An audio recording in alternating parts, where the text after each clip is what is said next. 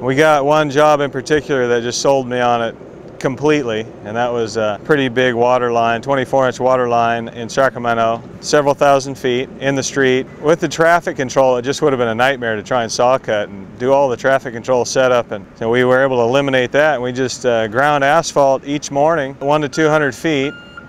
It would only take maybe 20 minutes for the actual cutting. Then we were able to dig right after, and it just worked out great. We were able to haul off all the material with the dirt. There was no getting rid of all that broken asphalt and dealing with loading up separate trucks, and it just made the job go great.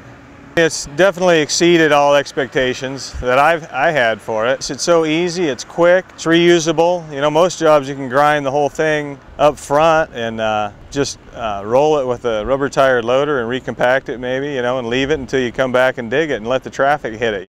The demo's nice and it sells you, but when you actually do the hands-on and see the savings and the time savings and the money savings, then you're glad you did it, you know. You don't have any regrets, at least we don't.